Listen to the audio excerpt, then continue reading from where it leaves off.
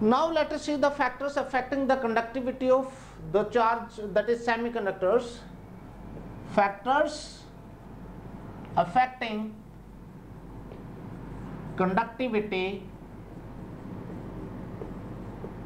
of semiconductors. We have already seen the conductivity of semiconductors is given by, that is sigma equal to E n mu n plus P mu P. That is what we have just seen. So here the factors on which this conductivity is depending upon is E, which is a constant quantity, 1.6 into 10 power minus 19, then N, concentration of electrons, mu n, mobility of electrons, P, concentration of holes, and mu P, mobility of holes. Now let us see the mobility. The mobility of electrons is nothing but E tau Cn by Mn. And what is this tau Cn? Tau Cn is average collision time of electrons. Just like metals we have seen, the mobility was E tau by M. In case of metals we have only single type of carriers, that is electrons. So we talked about the average collision time of the electrons. Here mu n is mobility of electrons, tau n is average collision time of electrons, mn is effective mass of electron, and mu p is equal to E tau c p by mp, where tau cp is nothing but, that is average collision time of holes, mp is nothing but effective mass of hole. For mathematical purpose we take Mn equal to Mp, and tau Cn and tau Cp may be different. Here remember one thing, mobility is function of these two important parameters. E is constant again. So if the temperature is changed, then average collision time of the carriers will change. Why? When temperature of the material is increased, the atoms at different sites in the crystal structure start vibrating. When atoms start vibrating, then the charge carriers while moving will collide with these lattice sites, and that result into increase in resistance or resistivity of the material. Here now I'll write mu n, or rather than saying mu n, I'll talk about general term, that is mobility of the charge carriers for semiconductors is function of T. It varies inversely with T. What is T? T is temperature, m is a constant. We will see what is that constant.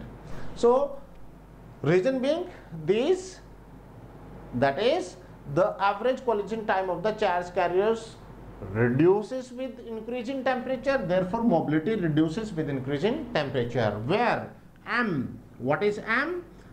Here important point is m is equal to 2.5 for germanium, for that is basically 2.5 for germanium for electrons and 2.7 for holes, that is for silicon, and m is equal to 1.33 for electrons, and this is 2.66, I'll repeat, that is 2.66 for holes. This is for germanium. These are approximated values, these are not exact values. There may be slight difference in textbooks as well, but important point to be observed here is when m is more, then reduction in mu will be more. Why? Because this is in denominator, so when m is more, reduction will be more. So the mobility of holes will be less as compared to mobility of electrons. And similarly here the mobility of holes is less as compared to mobility of electrons. important point. So I'll say, but another point is the value of E for silicon and germanium, it is varying. You can see that for silicon it is 2.5 for electron, it is 1.33 for electron. So mobility of charge carrier electrons itself is different for the different materials. It means mobility of the charge carriers depends upon the type of material itself and type of the charge carriers itself. So I'll say mobility of electrons is more than the mobility of holes. That is what we conclude, number one. Number two, mobility of electrons for germanium is more than mobility of electrons for silicon, and similarly mobility of holes for germanium is more than mobility of holes for silicon. So these may be objective type questions in exam. We have seen the variation in mobility with respect to temperature. So first factor we are talking about is temperature here. Fine. So if temperature of the semiconductor is increased, the mobility will decrease. Because of decrease in mobility, what will happen? The conductivity will decrease. I am just talking about this factor, assuming N and P are not affected, but that is not a fact. In case of metals, if you remember, in case of metals, the conductivity is Ne into mu. In case of metals or conductors, the concentration of the charge carriers is constant. Why? Because all the electrons in metals are free. E is constant. Mobility will decrease with increase in temperature because of increased lattice vibrations. The average collision time will decrease, and because of change in average collision time, decrease in average collision time with the temperature, conductivity of the metals decreases. Therefore, and if you know, rho is nothing but 1 by sigma, so resistivity will increase with increase in temperature in case of metals. That is why we call the metals have positive temperature coefficient. What is the meaning of positive temperature coefficient? That is nothing but temperature coefficient is change in resistivity per unit change in temperature. So if temperature increases, resistivity also increases. So that is nothing but coefficient of resistivity. So metals have positive temperature coefficient. Come back to the semiconductors. Here mu and mu mobility, that is mu n and mu p, reduces with increase in temperature, but there is generation of electron hole pairs in case of semiconductors. We have discussed, if you supply some energy to the semiconductor, the electrons from valence band will jump to the conduction band. That is intrinsic generation. In that case, because of increase in concentration, there will be increase in conductivity, assuming these are constant, but this is not a fact. When you increase the temperature, mobility will decrease, but concentration will increase. Because of increase in concentration of the charge carriers, there is net effect of increase in conductivity. This factor is increased with increase in temperature. Why? Because increase in charge carrier concentration is dominant over decrease in conductivity, and there is net increase in this factor, which results into increase in conductivity of the semiconductors. When we say increase in conductivity, that is the case for what? Normal or low level doping. If doping is low or normal, in that case conductivity will increase with increase in temperature. So because of that, we call this as having the negative temperature coefficient. Why?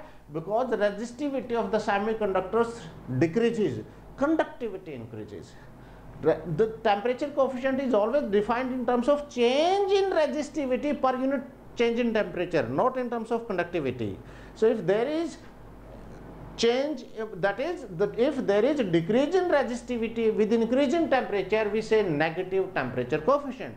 So for normal or low level of doping, the semiconductors have negative temperature coefficient, including intrinsic semiconductor. That is, for intrinsic semiconductor it is Ni. That is what we have now. Now let us see the second case for heavily doped semiconductors. In case of heavily doped semiconductors, there is important mechanism here. I'll say that is second case. The charge carrier concentration is almost at saturation level. All the carriers are almost free. So when temperature is increased, mobility is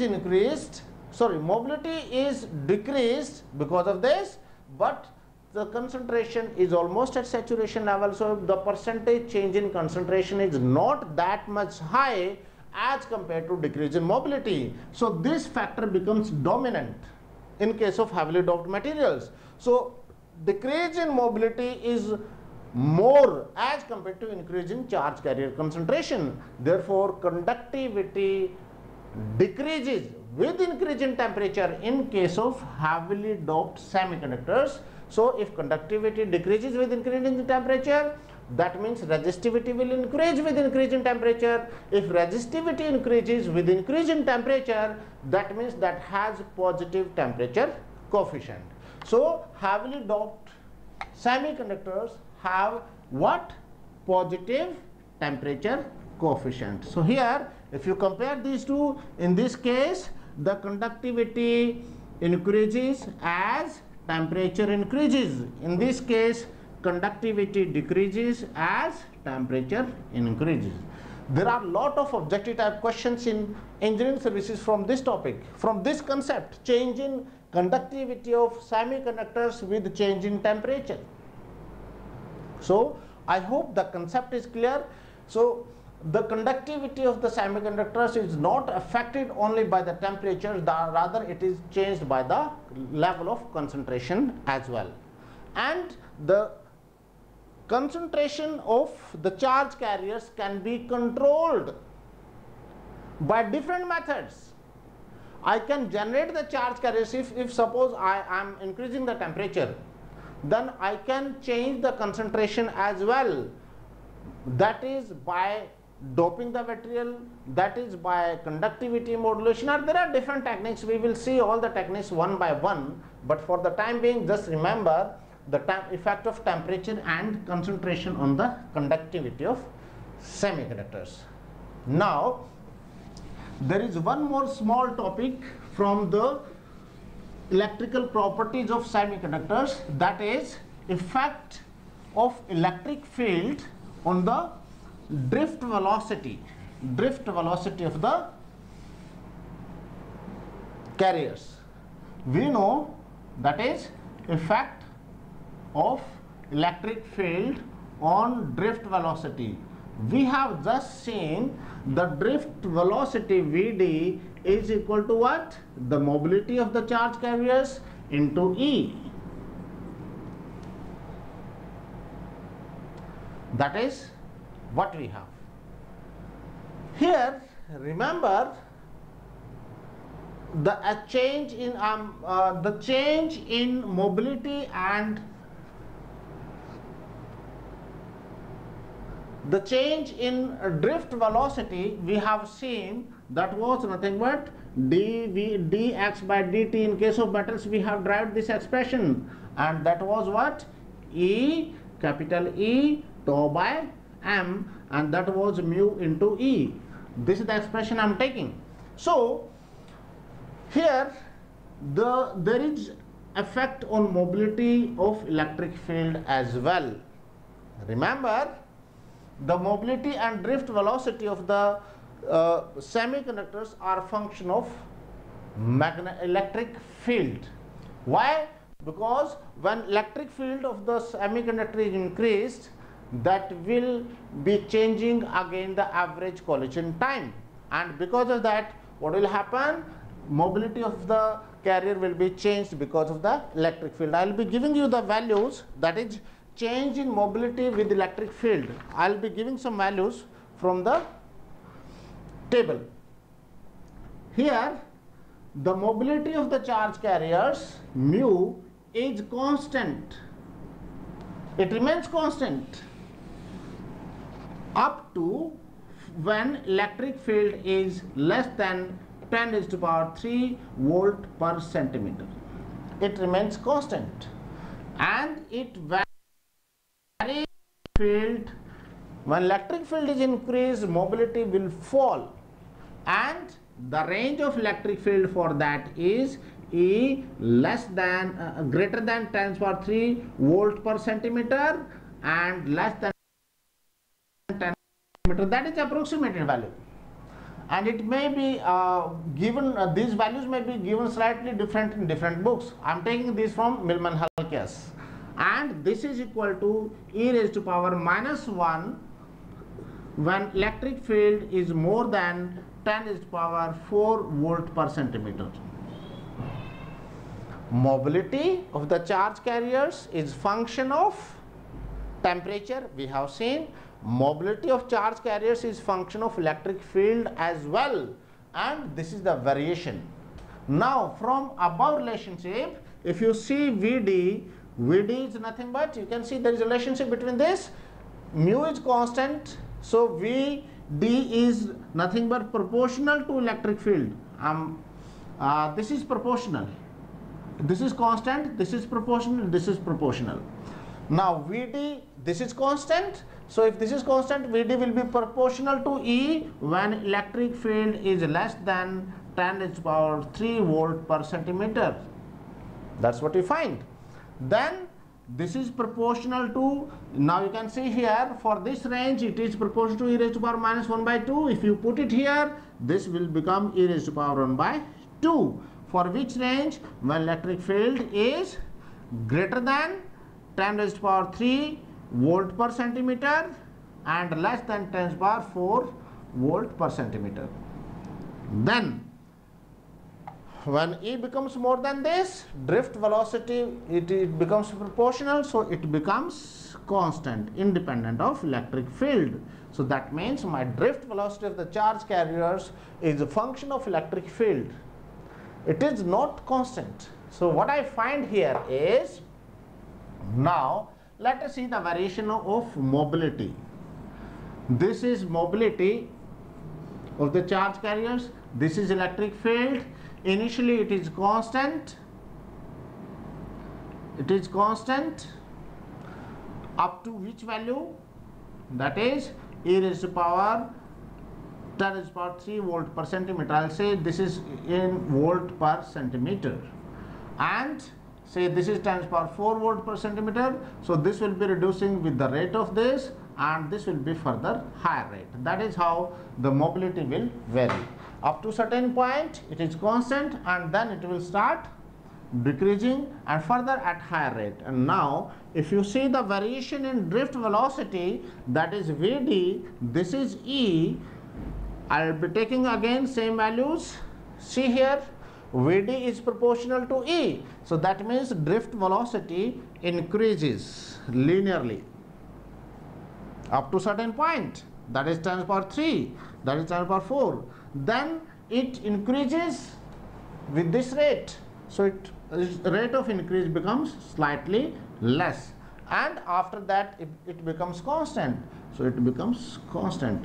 So drift velocity becomes constant after certain value of E. That is how the mobility and drift velocity are going to vary with electric field. There can be objective type question in engineering services from this concept, or 1 mark question in GATE.